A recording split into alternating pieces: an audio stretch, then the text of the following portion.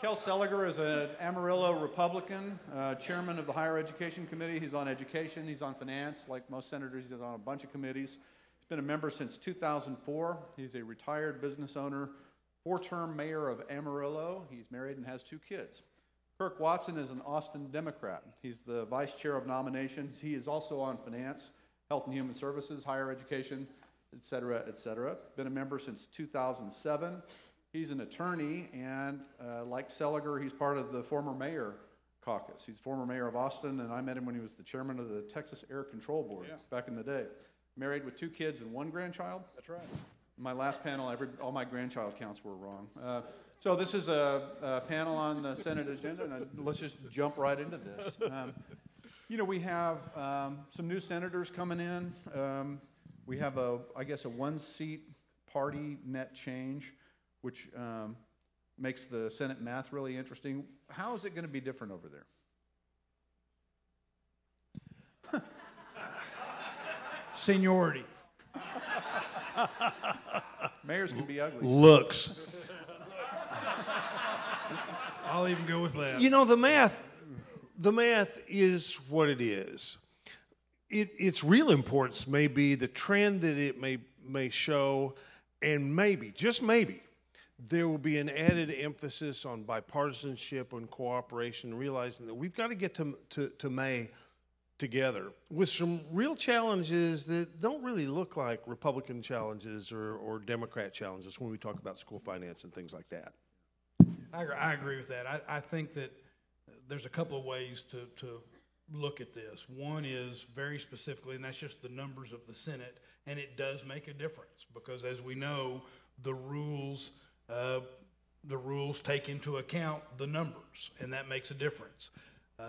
Particularly if you have, just name some form of bill or something, and you may not even know what it is, that causes a specific senator real heartburn in some way, 1 or 2 of them, that set partisanship aside, it is something that's a problem for their district, it's a problem for them personally, then those numbers become more important. The second part of that is what the senator just suggested, which is the election itself and the messages of the election itself and what that might mean, I think also plays a difference. So I'm pretty hopeful that what the change and the election itself, what it does is it puts us in a less partisan mood and a more of a problem-solving mood on the big issues we need to pay attention to between now and the end of the session. There's a question there. I mean, there are a lot of people that are sort of, what I call the barelys. They barely got back into office. And unexpectedly, some of those are statewide officials. Dan Patrick only won with 5%, but he won. So I guess my question going into these, and I guess it's case by case, is going to be, do they dig in and say we really need to double down because we almost lost at that time, or do they say I need to be a little bit more accepting of the other side? What kind of a position does it put him in? The question, one of the things last session that was interesting was because the Republican majority was so strong, and because voters had moved the sort of the Republican center to the right, they were more conservative Republicans than some of their predecessors, that Dan Patrick had the Senate that Bob Bullock always wanted. He could kind of do what he wanted and kind of direct traffic in a way that diminished the power of senators. That looks like it's back up because of the numbers. It might be back up because of his re-election numbers. How do you read his position? Well, I'd say 2 things. One is, and I would start with the senators themselves, and that is that if you look at the outcome of the election, and not just, you say senators and you hear that noise. It's they have their own trumpet section. We need that. That's what we've been missing, is a trumpet section. So step back and look at multiple elections and not just one person's election. If you look at the senators' elections and what that meant for those senators coming back and what it might mean in the next cycle and the cycle after that, I think it creates the real possibility, if not the probability, that people need to think about how do we make sure that senators can vote their districts, including districts that may be changing, and not requiring them to vote a certain way, allowing those elections to have meaning and consequences for them and for future senators that are up just 2 years from now. The second part of that is I think that folks are smart enough politically that they will look at what are some of the real messages of the election. And I think one of the big messages of the election was that people do want the legislature paying attention to, I hate to say bread and butter issues, but bread and butter issues. Things like, how do we really deal with property taxes in an honest and forthright way? How do we deal with public education in a way that is practical, pragmatic, and is going to achieve results? And not so much on issues that just get good headlines and divide us. You were smiling largely in the middle of that. I was. Senators can always vote their districts, but they can be cowed from it. And I'm hoping that's their message that this election brings. And as long as we're talking about the lieutenant governor, he does very, very sophisticated and frequent polling. I don't think there's much that gets past him, including the fact that look at all those Republicans, and they were mostly all Republicans who voted for Greg Abbott, and look how it fell off. And what we're having right now is we have Republicans, and this is going to be more true as we get away from straight ticket balloting, voters who are going to vote for some Republicans and not others. There's a message there. It's not lost on Senator Cruz, who I think does the same sophisticated polling, that no large city gave him more than 40%. But he dominated in rural Texas. Right. Now then, I don't think he's about to buy a house in Seminole, but there's a clear message there, and those folks get it.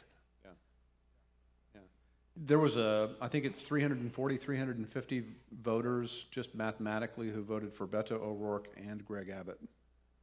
Is there a cautionary tale there? I mean, is there some kind of constituency emerging there, or are those Republicans who were leaving Republicans? What does that tell? Sure, the Republicans leaving Republicans, just as Democrats left Democrats in the late 80s and early 90s. Yeah. It's a simple schism, and as a Republican, we have got to stop that. Right. We went from being dominant to simply majority, and we can compromise our own position there, and we need to be very, very careful going forward, I think. Is that about how the Republicans in the legislature have been voting, or is that about how the Republicans in the legislature have been choosing issues to vote on? Both. Okay. So you think this is going to be different in what way on the floor? Is this going to be, I don't know if you're saying it's going to be a more moderate Senate, or if you're saying it's going to be open to some things it wasn't open to, or? Well, I'm not sure I would use, everybody wants to put labels on different things, yeah. And I don't know what, I've gotten to where somebody will tell me that they're moderate, and then I can't believe it. I mean, somebody says they're right wing, left wing, whatever, progressive, whatever. So let's stay away from that. I think you're already seeing some result of not just the election, but the campaign itself leading to an election. And as Senator Seliger points out, there was some ability to predict some of what that election was going to look like, and it built up to the election. And here's what I mean by there's some evidence of how people are going to react to it. What we have heard so far going into this legislative session versus what we heard in terms of issues that we need to address that are going to be priority issues compared to what we've heard in the past already tells you that there's at least a sense we're going to address, again, more what I would consider to be the day-to-day issues of government doing right by the people as opposed to divisive types of issues. I mean, we keep hearing from those in control and to be in control that the number one priority is public education and how we deal with public education finance. And the key part of that, of course, is property tax. Well, that's a lot different than what we were, in my view, that's different than what we were hearing as we went into the last session. Now, whether that's more moderate, I think what it does is it creates a lot more opportunity if the leadership allows problem solving to occur and doesn't create divisions immediately that in some instances are false divisions. I think I think it will allow for addressing issues that the public said in the last election they want us addressing. The question was, is the Senate going to be more moderate? Probably not. The doctrinaire conservatives are going to be just as doctrinaire, as are the doctrinaire liberals. But the current climate is going to make us ask a question: is that sort of doctrinaire approach really representative of my district? And how is that going to look? And it's not by nature going to be more moderate, but is the gravity there going to be somewhat more toward moderation? And we'll see that fairly early on by the issues that come to the top. There are a lot of issues when we talk about public school finance. As Senator Watson pointed out, it goes right to property tax, right, and the regulation of property tax and things like that. And we'll see fairly early on. And to follow up on the moderation, there are two factors there. One is that when the numbers, as you suggested in your first question, when those numbers change, it leads to more moderate thought because you potentially need to build coalitions differently. The second thing I'd say about that is if you look at what happened in the last election, those districts didn't vote the way they may have been originally drawn, where you better be a far-right Republican or the primary is all that'll matter, or you better be a far-left Democrat or the primary is all that matter, because some of those districts that were red became purple. And that also holds a message for the next cycle. But the third thing, I'll add a third thing. Issues like public school finance are complicated Gordian knots that you pull one thread of that, it has impact that you're not anticipating in districts, so that it requires at least a moderation in approach, or you're just not going to get anything done. When you look at some of those big issues, let's talk about school finance, single largest part of our budget and things like that, and look at those issues, and that being equity and recapture and things like that. If we're going to have a real solution instead of going forward into 2020 with the same system, we're going to have to work together, because less and less are we going to see approaches that are patently Republican or Democrat. School finance is going to take a healthy dose of pragmatism, and pragmatism is neither liberal nor conservative. If you're looking at property taxes, you're looking, a bunch of political issues blew up last session. At this time, 2 years ago, we all knew bathrooms was going to be a big bill. I'm not sure everybody knew that the House and Senate were going to come to blows about limits on local property taxes. There was plenty of fight in the serious policy issues that they took on. Does that color the fight now, or the debate now, over school finance, property taxes? I am assuming another effort to limit local property tax increases by other governments. Isn't that the same fight? Or, when you change the Senate a little bit, how do you change the outcomes of those issues? Well, it's by listening to the people in our districts. And it's interesting because the argument settles on property taxes, and it's easy for us to say, I'm going to take care of all your property tax problems. And you know why? Because the state gets no property tax. We could eliminate property tax, wouldn't hurt the state of Texas at all. It would obliterate school districts and local government and things like that. I was recently doing a town hall meeting, and a county commissioner was there. And I asked the lady there, I said, did you vote for this guy for re-election? And she said, yeah, I did. And I said, well, did he say he was going to reduce your property taxes by half, which he can do now almost today? And she said, well, no, he didn't. I said, well, why in the hell did you vote for him? Since property taxes are that important, a city council with 2 meetings, 2 public hearings, can reduce your property taxes to 0 tomorrow, but we keep electing the same people who didn't reduce taxes last time. Why is that? And it's not necessarily a state solution. It's very much a local solution. It's fire trucks. It's fire trucks. It's fire trucks. It is public schools. That's right. And as I pointed out, our mayor in Amarillo, she can cut taxes. If somebody runs against her and says, I'm going to cut taxes in half, she's going to have a challenge. Can they cut taxes in half and add the 17 police officers they're in the next budget? No. Here's the good news. That's their decision. And what has happened, go back to your question. In my view, what happened was some were not being candid with what the property tax problem was. And it was a classic political maneuver, in my view, of saying, I know where the property tax problem is. The property tax problem is that the state of Texas, the government of the state of Texas, has chosen to fund its public education system by utilizing local property taxes. People don't like that because they keep seeing their local property taxes going up, and the so-called truth in taxation bills, I had one that would lay it all out, tell where those property taxes are going, and it didn't pass, and it was because in part I think because they didn't want people to know exactly where the money was going to go, and then what they did is they set a fire over here and said, oh, this is the cities and this is the counties. I think that's catching up.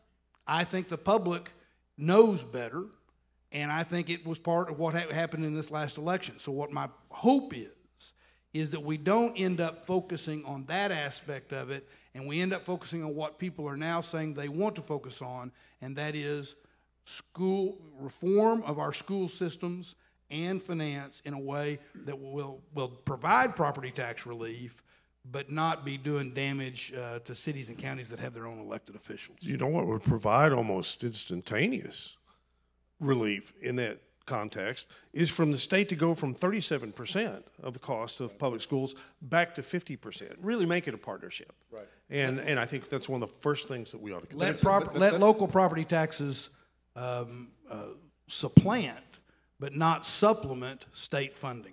If you just do a back of the envelope on that, that's a $12 billion fix. If you just say lower property taxes, raise state spending just to balance it, don't add another dollar to public ed, just go like that, it's about $5.7 billion a year. And the question becomes, like it always does, where are you going to get the money, A?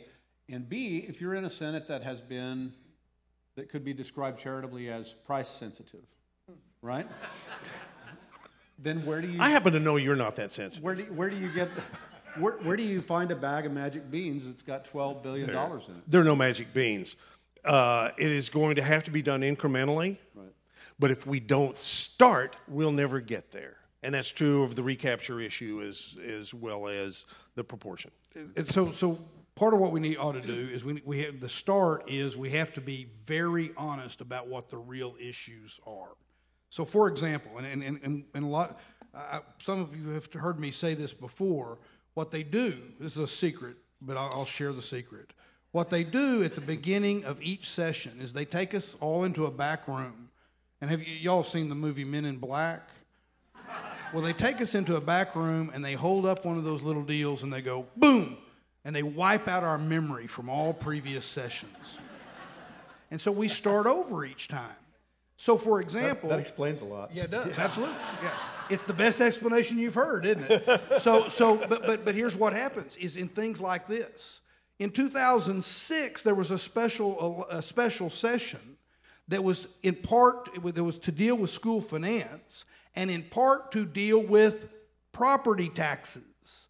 And so what happened and what came out of that was the Sharp Commission's work that reformed the so-called business or margins tax, that because there was a reduction of roughly $1.50 per $100 valuation to around $1 per $100 valuation in property, what local districts could do with property taxes, creating a delta. The legislature was told at the time by the comptroller, your margins tax fix will not cover it. There was a fund created called the Property Tax Relief Fund, great name, that was used to cover up the hole. Then in 2009, Obama covered up the hole with the Relief Act, and by 2011, we didn't have secret funds, and we did all the cutting. Well, now move up to 2015. Guess what happened? The legislature cut the margins tax, creating an over $2 billion hole. So, first of all, we've got to start being honest. Right. And I think that there are potential. I mean, we ought to be looking at what we do with severance tax and that sits in a $12 billion fund, how that might be used to provide help to public schools, that kind of thing. But the key here is we got to have an honest discussion about it and quit playing games. Do you think you have a Senate now that'll have an honest discussion? I mean, it's always optimistic at the beginning, I know, but again, I go into this feeling better than I have felt, in part because people are saying this is an issue we have to address. The elections, I think, had a consequence. Now, once we get in and they pull out the little deal, I don't know what happens.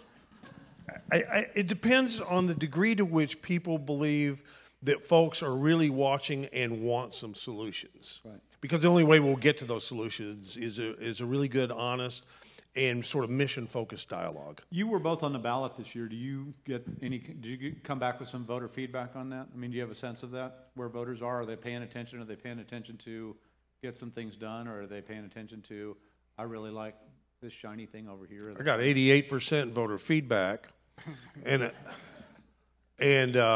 was the only Republican who voted against the appraisal caps, and one of only 2 Republicans who voted against the voucher bill. Right. Every election, and it's certainly true of local government, every election is a tax election. And it's, I got a lot of voter feedback, but I do town hall meetings in all of 37 counties and things like that. Right. And continually talk to people, and it's ongoing voter feedback, and it's very, very important. Do we always agree?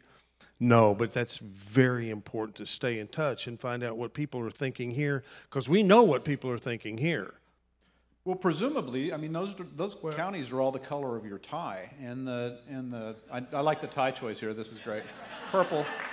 But you know, to my point, I mean, 76% of the rural counties, of the voters in the rural counties in Texas voted for Ted Cruz. They were really solidly Republican, and they were presumably among the people who were being satisfied by the partisan stuff you guys were fighting about 2 years ago. And so while what's their feedback? What that figure doesn't show, though, is that educators were especially motivated and mobilized in this last election, as were local government officials. And I think that was one of the keys, not just to my reelection, but some of the outcomes in some of the other areas of the state. And you've just got to be able to listen to that and look at polls are fine, but they will not substitute listening to people. And I agree with all that. And I got a lot of feedback. I am elected from a district that pays very close attention and never hesitates to let me know how it's thinking. And I love that. It's a company town. Yeah, that's right. And I love that. And you cannot go to a town hall meeting or any gathering of even a few people where they're not aware that what's happened on property taxes is having a direct and specific impact, so that in this next year, more of their property tax dollars go to the state of Texas under recapture than stay in the Austin Independent School District. They know that. They also pay attention to what the issues that we're actually fighting about up there, like bathroom bills, and they want to know why it is that we're not taking care of that. So, again, I agree with Kel. I think that was part of the message around the state, and I think it's the good sign is, as we go into this, we're at least talking about what the priority issue ought to be. And one of the things clearly that people are most concerned with are property taxes. And what I tell people in my town hall meetings is, if you don't like your property tax, get rid of the people who are taxing you that way. I was elected 6 times to city council, 5 times now to the state senate. Every election is a tax election. Every election is a recall election. Don't miss that opportunity. Set your own taxes. You can do it by charter with a simple petition, and you can cap it in any city. Waiting around 19 months for us to fight about it and then completely sort of lose the issue, it's not the way to control those taxes, because it's local property taxes, very much a local issue. And the only part that I may disagree, if I understood what he just said. You've been wrong before. But not today. But the thing I disagree with that is that while I completely agree that we ought to let local government and people voting in local elections deal with those issues at the local level, but when the school finance formula has become so skewed and the state is relying, as you already pointed out, on so much, the percentage is now so skewed toward local property taxes. The TEA, the Education Agency's legislative appropriation request, looks to an increase of 6.77% per year in the upcoming biennium, increase in property values for increased revenue from those property taxes to fund the state school system.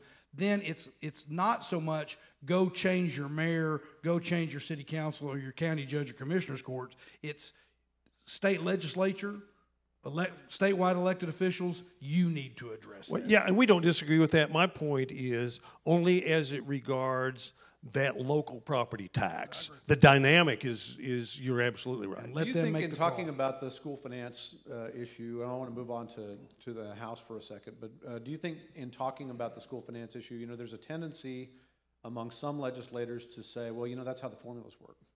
Do you guys set the formulas? Is there going to be a rewrite of these formulas? Is it causing a problem? It has driven me crazy to hear people say, well, that's the way the formula works, as though somehow it's biblical and we can't change it. That is our job. If the formula is set up so that when property values go up and more property tax comes in, local property tax comes in, that the state's share goes down, we can fix that. And we ought to fix that, particularly if we're going to stand up and say, I'm going to do something about your property taxes. It's hard, and it goes back to that Gordian knot. It goes back to how you need to have the problem solvers trying to solve problems, and it needs to be bipartisan. It needs to be inclusive. But that's what we ought to be doing. Okay. There's no part of the formula or any part of school finance that should not be scrutinized and considered, whether it's formulas, multipliers, and things like that. Some people talk about, let's just do away with all the multipliers and things like that. And that's fine if you put enough money in the basic allotment that directs it to those institutions and schools that have, where you've got special ed and English language learners and things like that. The tasks to be accomplished are the same. Right. How the money gets there is a perfectly fungible concept. Yes, we should look at the formulas and everything else that has to do with school finance. Okay, let me give you a chance to crab on the House for a minute here. Can you believe they're picking Dennis Bonnen to be the Speaker? Sure. Dennis Bonnen is a very smart guy, and he's committed to the House of Representatives. And having worked with Dennis, and he's got a lot of depth of intellect and things like that, I think he's going to be a good speaker. But I think he's going to feel his first mission is the success of the House. And obviously there's some potential conflict there, but I think it's going to be a well-led institution. My experience working with him has been that he is very smart. He's very strategic, and if you look at how he became the speaker designee, or whatever is the politically correct term for what he is right now, and you look at that, if he runs the House the way he ran that campaign, that is going to be a very well-run chamber. He's a very canny fellow. Nobody's going to trick him. Yeah. We've had this interesting sort of dysfunctional family thing going on at the parents' table for the last couple of sessions, with the Wednesday morning breakfast with the governor and the lieutenant governor and the speaker and the controller, and it keeps falling apart. You remove a personality. Dan Patrick and Joe Strauss haven't gotten along well. That's not a big secret. You put in a new guy. How do you think things are going to go at the Wednesday morning breakfast? Well, I have no way of knowing. It depends on what they serve, I imagine. But a big part of that is I'm going to go back to where I know I keep saying this over and over again, but at least people seem to be talking about what priorities we ought to have, and we're not hearing as much about priorities that have created problems in the past. And I take everybody at their word that what they want to do is have a productive session that doesn't involve just fighting. Okay. Are there 4 or 5 issues that you would point at? Well, let me point out here. Sure. Here's the way the Wednesday morning breakfast ought to start. Here's the issues. What can we do together to get this there? If the Wednesday morning breakfast starts with, I want, it's going to be the same old situation. So if you get a property tax bill that, like last time, this one wants 6, that one wants 4, and this one wants 2.5, that's a mess. It just depends upon the intransigence that exists there. Is there a way to get there? I think that 6% might have passed. You guys are sort of in harmony, which is, not necessarily the usual thing at the end of a session for anybody. But as you go into this session, do you have a sense that there are 4 or 5 things that the House and the Senate and the governor really, really want to do that you think are going to be the marks of this session? Can you tell at this point? The budget's always the first thing. Everybody's talking about school finance. I mean, what's your sense of the big markers as you see them from here? Well, we've said it over and over again. How we deal. So we had a school finance commission, a public ed finance commission that is wrapping up its work. In my view, what happened last session was that the House did a pretty good job of at least trying to address public ed. I don't think we did a good job on the Senate side. Instead, the Senate kept wanting to put a poison pill into it and was told by the House, if you do that, it is a poison pill and it'll kill it, which was a form of vouchers. And instead what we got was the commission. The commission's work, I don't agree with everything in that, but if you look at what's happened there, there's some really good starting points to talk about things. The governor has laid out a proposal that, again, there's parts of that I must admit my knee jerks to, but there's also some things in there that you can be hopeful about. If we start from there, and then that clearly becomes, and things like, by the way, how do we deal with early childhood development, universal pre-K? What do we do in order to get third grade achievement? Things of that nature. That's a big issue. Then property taxes will play a role, and my hope is that we focus on the real culprit there and get away from, as Kel and I have suggested, other issues. So that would be your second. I do believe that we're going to have to deal with child protective services because deal with in what way? What do you mean? Well, we've had a federal court declare our system unconstitutional because our system, when children are in our care, they are at an unreasonable risk of harm, and those children, that case went up to the Fifth Circuit, and the Fifth Circuit held that aspects of the district court's ruling were valid. So we have to do something in that regard and address some very specific issues. So otherwise we're going to have trouble there. I see that. I think higher education funding, because of the way we dealt with it last session, will lead us to needing to deal with it importantly during this session. So that would be 3 or 4 that I would immediately come up with. Clearly pensions are an issue and things like that. And we get specifically into TRS care. Absolutely. At one point in the session last time, we were at a situation. This is the health plan for teachers. Yes, it's a health plan for teachers. We were at a spot where premiums are going to be $4,000 a month, where the average annuity is $2,000 a month. My assertion was that if you can't afford your insurance, the same thing as not having it at all. Clearly an untenable situation. And we're going to have to address that. In higher education, if we're going to have 60% of Texans have some sort of degree or certification by 2030, we're going to have to really expand the effort. And it's a good effort so far, and we're seeing some success. we're going to have to see to it that the higher education establishment is attuned to that mission. Quite frankly, a good part of that is going to be in community college. That being the case, we have more young people than ever before who are the first generation of their family to ever go to college. And in a state that's growing a substantial amount, we're going to have to address that in higher education, both in terms of accessibility and affordability, the alignment of curriculum to make sure that kids don't waste time in college with credits that don't transfer. There are a lot of issues there. And then one other thing I would mention, I agree with that as well. One other thing I would mention is we set last session a path on updating our state hospitals over a 3 biennia term period. A lot of this was just bringing them up to building code. Well, yeah, we had 5 of 10 that were basically unsalvageable, but it's more than just that. Part of what we did that I think was really smart last time is we allowed for planning money to go as we move through these biennia to let health institutions like the medical schools help work with the state hospitals to create more of a plan, and not just put paint and update building, but how do we deal with brain health in a 21st century way. And so we're going to need to go back in and make sure we stay true to that 3 biennia plan. We probably need right now today, and I'm really just guessing at this, somewhere between 2,000, 3,000 new beds in state hospitals. Tomorrow morning would be soon enough, I think.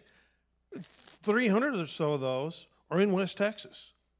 And that ought to be a real funding priority, because we've got to have them now. Your county judge, if he has to make a civil commitment right now today, is going to have a tough time.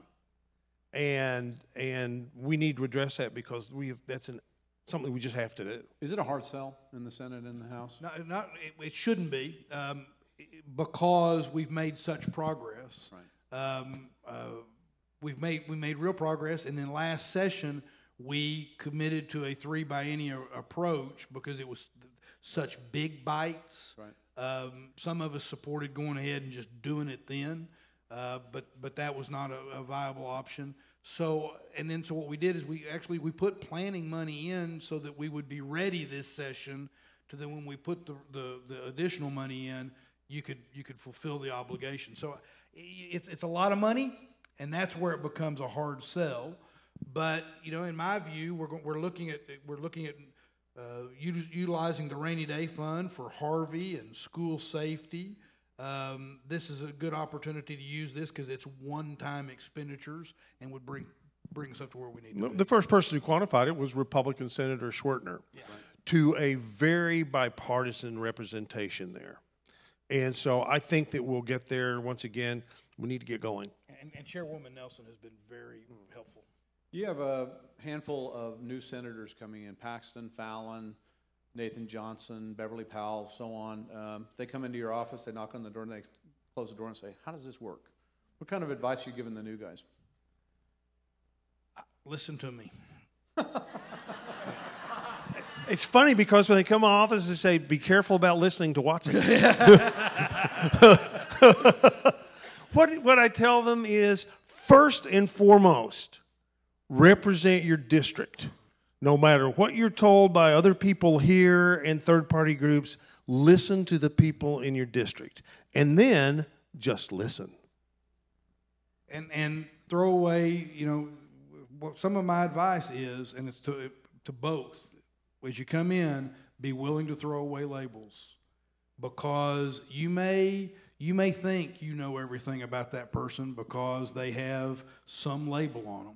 Mm-hmm. Whether it's Republican or Democrat or conservative Republican or Tea Party or whatever, you may think that because of that label you know everything there is to know about them.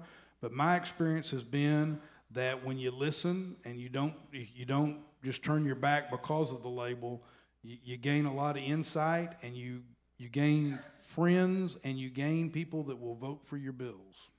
I'm going to open this up to questions in just a second. There's a microphone here in the aisle and a microphone here in the aisle. If you just line up, we'll get to questions. A warning: if you make a speech, I'll cut you off. Keep your questions short, and we'll get to the answers and let these guys talk. I want to ask you guys about derailers. What do you see, if you see them now, are issues that might derail things. A couple of years I was ago. going to say they're a pretty good band. Pretty good, man. I was going to say the same thing. That was exactly what I was thinking. Other than whether UT and Texas A&M ought to be playing a Thanksgiving game Yeah. every year. Yeah.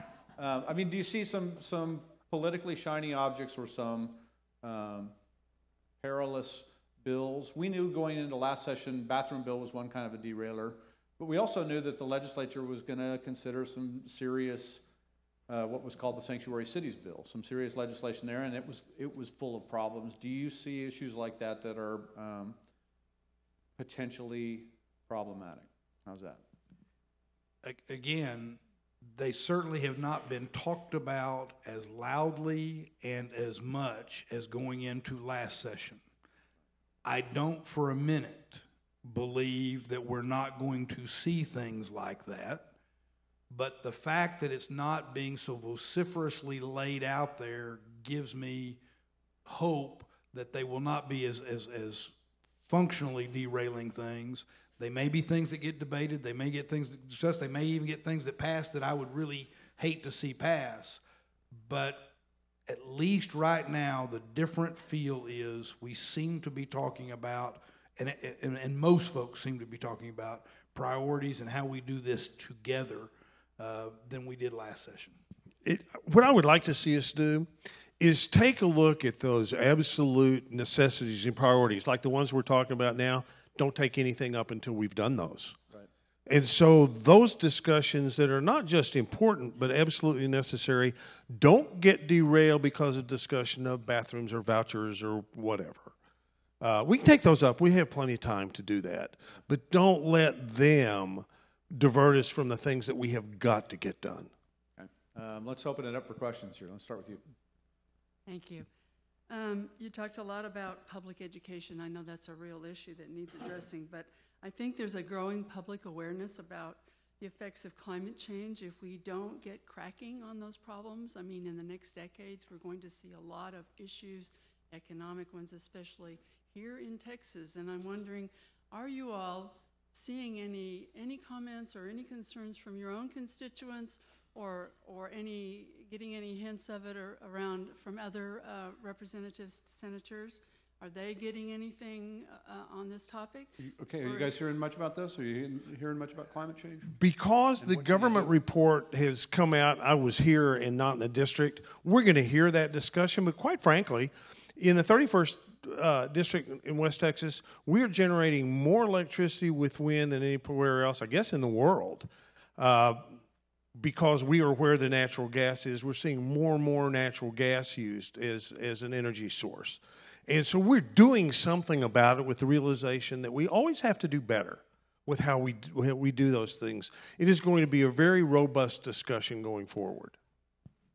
I hear about it quite a bit, and I think that what we've seen up until now legislatively is a willingness to ignore it. But I believe that, as the senator points out, with the report that's now out, and with having to deal with things like what we have seen recently with Hurricane Harvey, and even the flooding and issues, the storms that we've dealt with here in Central Texas, I think people are starting to wake up to this. My hope is that we again, don't just divide up based upon dogmatic approaches.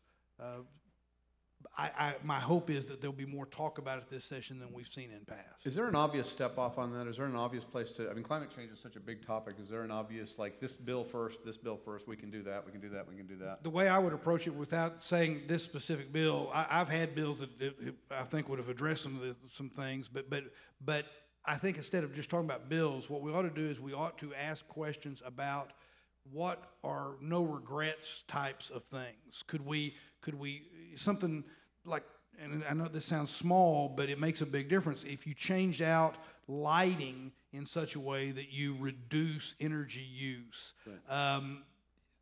You have no regrets over something like that. If it's not caused by man, well, all you've done is saved money with your lighting use and things of that nature.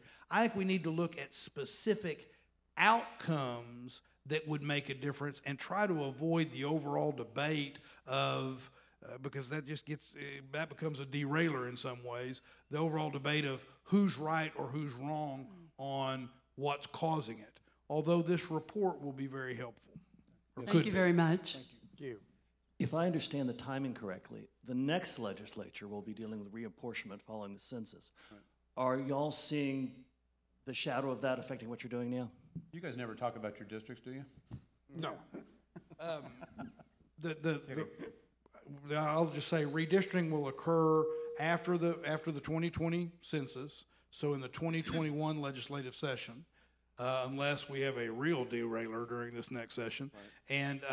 And so far that's not been a big topic of discussion, other than that you had an election that really changed the way some people saw some districts. I chaired the committee on redistricting in the last time that we did it. And we have an ongoing statistical product called the American Family Survey, and so we can look at those trends going forward, and should. And what they're going to show us is the demographic shifts that we've seen over the last several years in Texas continue apace. How do they affect us and how we have to address them? When you do redistricting, the first thing that you have to do are look at the impositions of the Voting Rights Act. And that has a lot to do with the way that map looks. And we'll start looking at that in greater depth going forward. You know, one of the things that's changed in the last 10 or 20 years is that normal humans talk about redistricting now, and they didn't, you know, back, I mean, 10 or 20 years ago, you didn't hear normal conversation in town halls about it, except once in a while. And around the country, there have been a lot of calls for redistricting reform, redistricting commissions, things like that, as a precursor to the redistricting. Do you see anything this session coming up of, you know, people, is this a potential derailer? Is this a potential conversation? I don't think it's a potential derailer, but I do think it is, there will be bills filed. Right. I think the reason the public is becoming more and more aware of it is because they see more and more gerrymandering making a difference, and they see that in some districts, if you're a Republican, you don't have a voice. If you're a Democrat in some districts, you don't have a voice, and they see that it makes a difference when you get to when you put them all in the same room after they're elected, and they can't reach across the aisle because it might do them damage in a primary. And so I think the public is more aware, and I think we need to address how we do it in a better way. I don't know that you see more and more gerrymandering, because it's been a pretty gerrymandered map since 1845. Right. And but when it comes to bills that are going to be passed, I don't think anything is going to pass when it has to do with the method of reapportionment and redistricting. Next question. Is there any legislative appetite for change here? I don't think so. I think that it'll be filed and it won't be listened to. Yes, ma'am. Good morning. This morning, Representative Zerwas mentioned that school safety is a priority issue for many Texans. Do you see the Senate taking action on a red flag law or closing background check loopholes, two measures that are proven to work, they're life-saving and consistent with the Second Amendment, and also cost the state almost no money? And if not, why not? I don't think we're going to see red flag law pass. I think what we're going to see is, as we have the discussion of how do we make schools safer, less accessible to those with some mischief. We talk about an awful lot of things, teachers being armed and stuff like that. The thing that we're seeing most frequently is increasing the resource officers. What we did was have police officers that are paid half by the school district and half by the police force. They're active duty police officers in schools. They do a lot of things and protect against active shooters. The thing is, we can talk about a lot of those issues. The problem are existing guns that people have access to and have. Our laws on licensing and things like that are pretty strict and have been very effective. But I think we're going to have to talk about safety as it exists in the schools and how we can ensure it, not necessarily just a gun or gun acquisition issue. I would support red flag laws. In fact, probably will file legislation related to that. I don't understand why we would oppose a provision that says that if someone is determined by court to be a danger to themselves or to others, we can't say you shouldn't have a gun under those circumstances. But I agree with Senator Seliger that it's not likely to pass. It's a discussion that should be had because people who are there's a lot of people who should not have guns, and we need to address that. I think my mother-in-law is one of those. You know, we had this, the governor actually had this sort of interesting public conversation about this after Sutherland Springs shooting, and,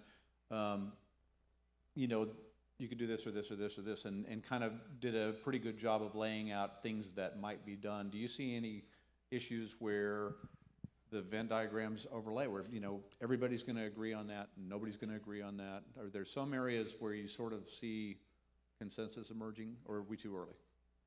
I'm not sure that we're too early. What I worry, I wish that were the answer. I wish that we were too early in the discussion.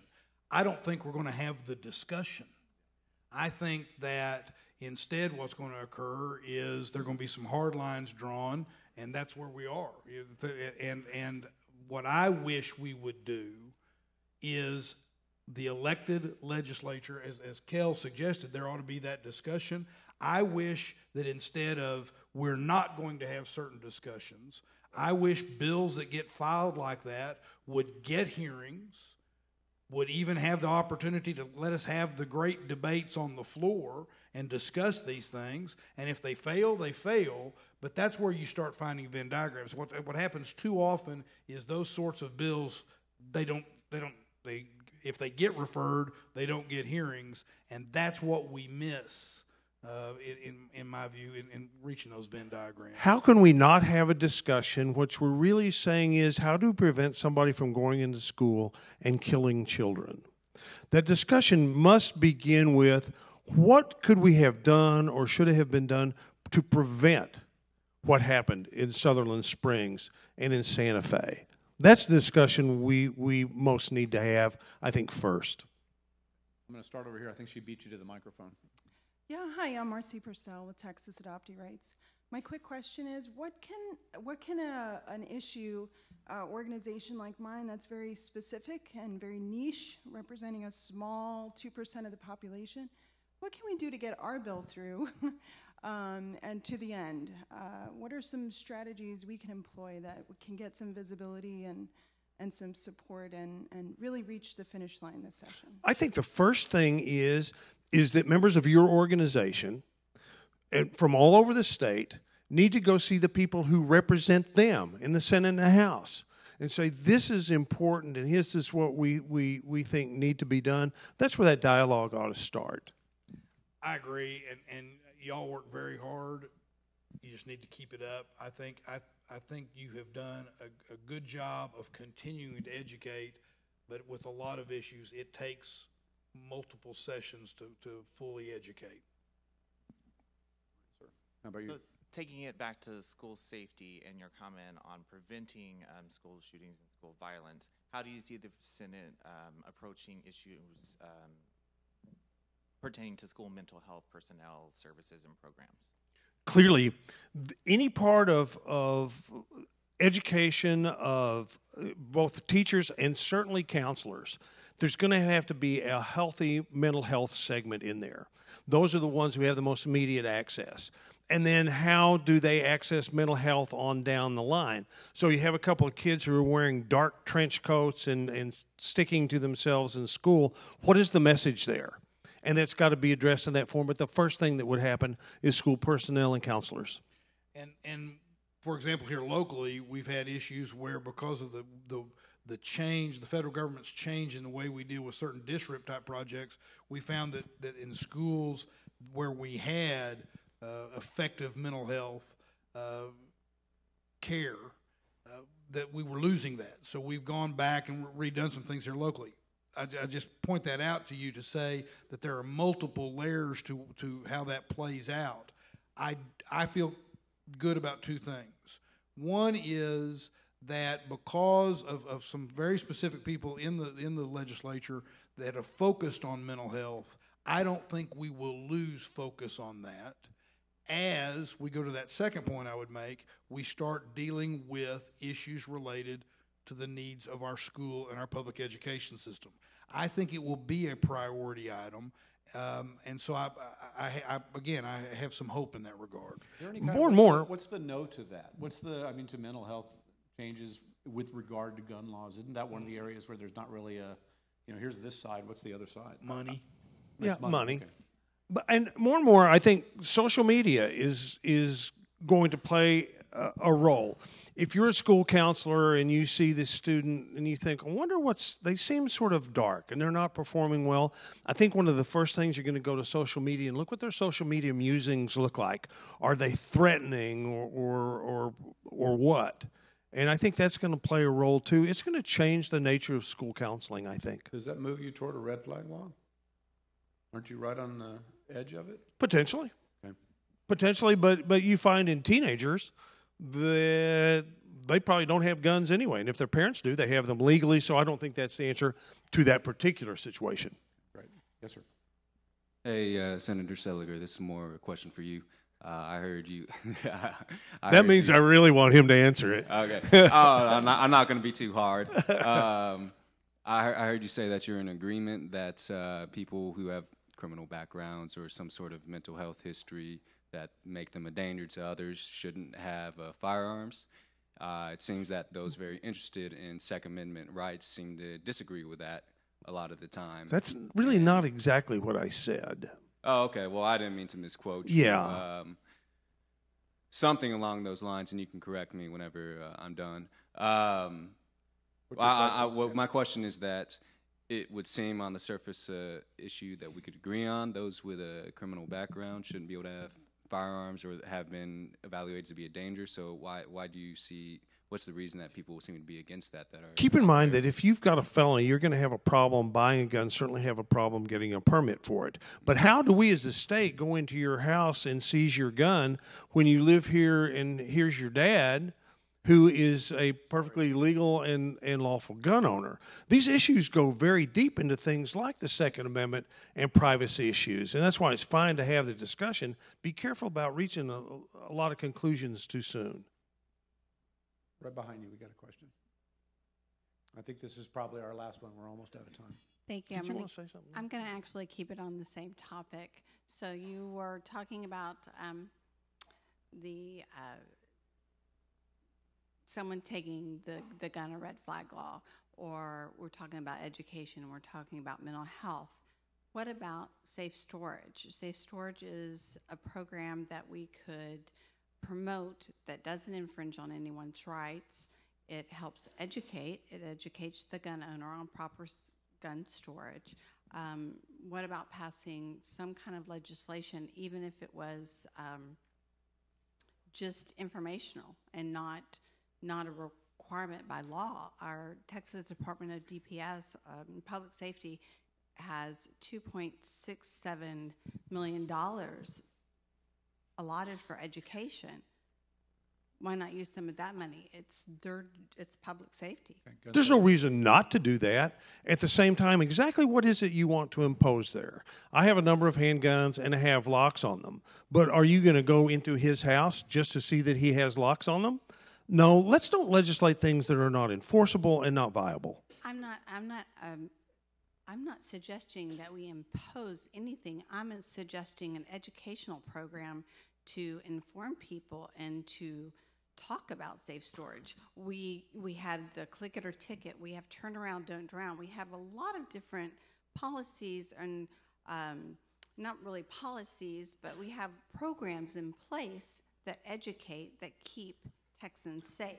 No reason not to do it, but as any advertising program and things like that, it's Right. going to have take its place in the hierarchy of funding. Right, and part of that would come from the DPS's $2.67 million that they have available. We'll ask them. Why not is not allocated for that? We'll ask them.